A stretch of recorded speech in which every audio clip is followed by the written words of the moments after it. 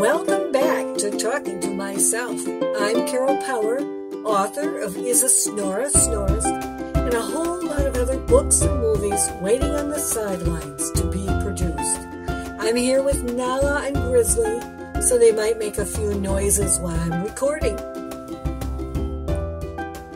Last month, we talked about learning to accept ourselves and to fight against all the negativity around us.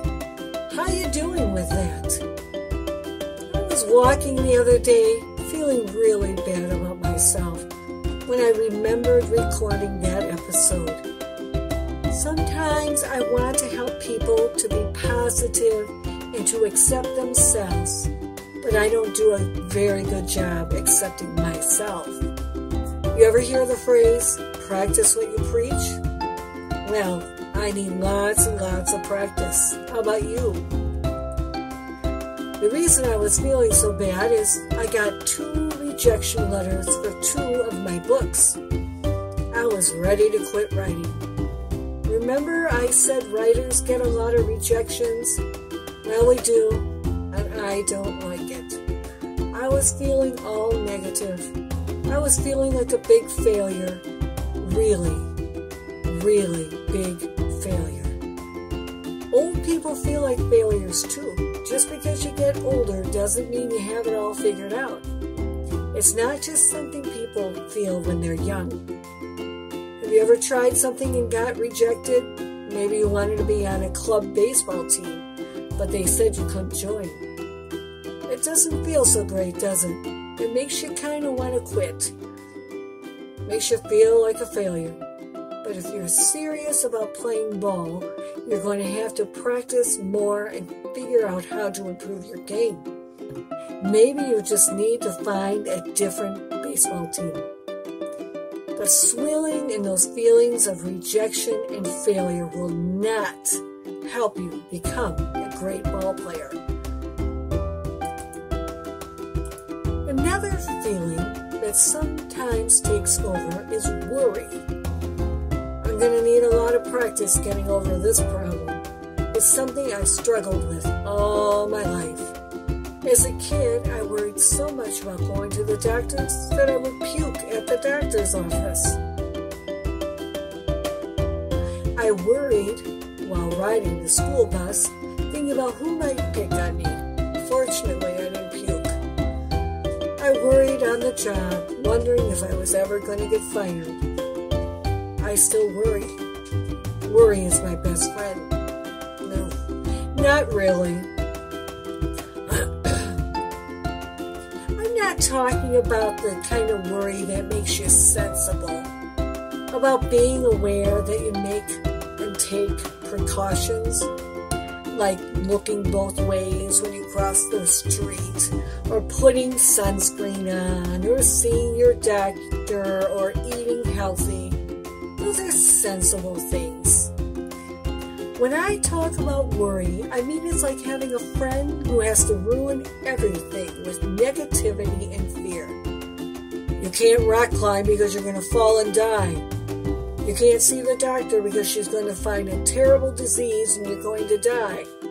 You can't go on vacation because your car is going to get stranded and you're going to die. You can't have a friendship because the last friend hurt you and you're going to die. Am I afraid to die? Yep, I'm old, but I still want to live. And I think my worry has a lot to do with my fear of death. Do you worry? I think we let worry hang around because we think by worrying we can prevent bad things from happening. For me, it's death. We think by worrying we can control our lives. The truth is, worrying does not prevent bad things from happening. They can happen whether we worry about them or not. In reality, the things we worry about do not necessarily come true the way we imagine. Worrying does not give us control over our lives. Worrying only makes you live in a constant state of emotional heartburn. Have you ever had heartburn? It's that awful burning feeling in your throat after eating hot dogs or spicy food. Yuck. I don't like heartburn. I don't want emotional heartburn. What about you? Do you like that nervous feeling you always have? I think it's time we show worry to the door and ask it to leave our house. Goodbye, worry. Don't write and don't come back. Some of the experts say you should set some time aside for worry. Yeah, you heard me right. I know I just finished telling you to kick worry out of your life. But the experts say that you should set some time aside and just take that time to worry. Maybe you want to sit and write it down. I worry about falling off my bike. I worry about getting sick. I worry that no one's going to talk to me at the party. I worry about not getting my homework done. I worry about flunking my math test. Just go on and put a timer on. Try doing it, and I might have gotten 5 minutes into this. And after a while, I was like, I have nothing more to say. The other thing that happened is when I said my worries out loud, they seem to have lost their power over me. Does that make sense? Like when I was saying, I am afraid to visit the doctor. I said it out loud. All of a sudden it's like, oh, maybe I'm not afraid to visit my doctor. I don't know. I think you should try it. If you have a problem with worrying, take time out every day and just say, I'm going to worry for 20 minutes or 10 or 5. When you are done, you take that worry and you set it aside and you don't think about it the rest of the day. If you feel that little poke of worry coming into your mind, just say, nope, I've already talked about you, worry. You go away. Leave me alone. Hello, Nala. I wonder if Nala worries. Do you think dogs worry? So back to my articles and the experts. One thing also that I read over and over again is that when we worry, we're letting our minds imagine things that never will happen or never have happened. Think of it, the word imagine, imagination. We all love to use our imagination, right? You might have a writing class at school. Your teacher might say, use your imagination. But imagination, when we use it to worry, is not such a great thing. I have a sister who told me once that she likes to imagine the worst thing possible because then, if it does happen, she's not surprised. Think about that. Here we are, worrying and worrying about something that might never even happen.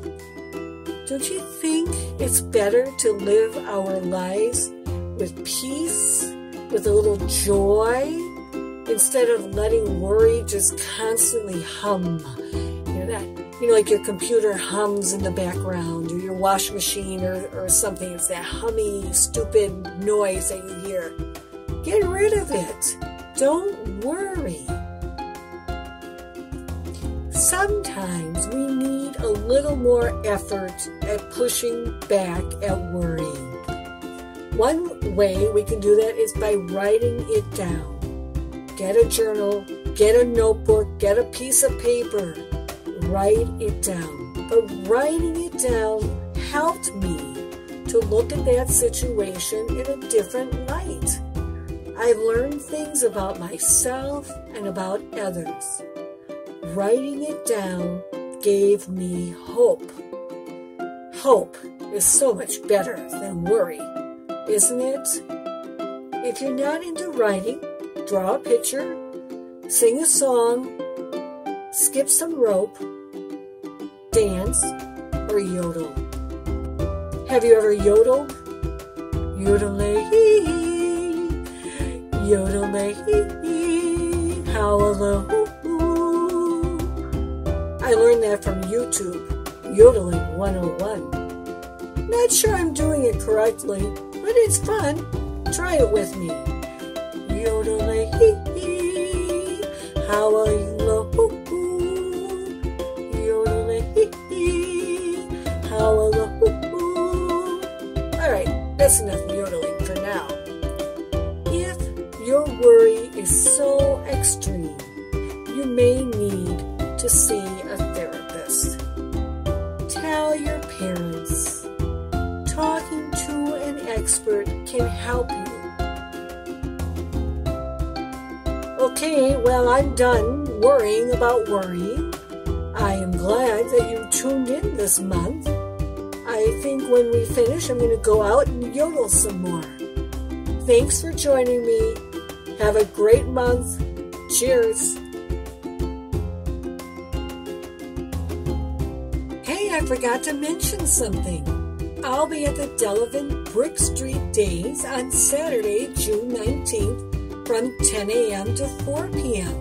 Stop by and get your copy of Is a Snore Snores or one of my other books. See you there.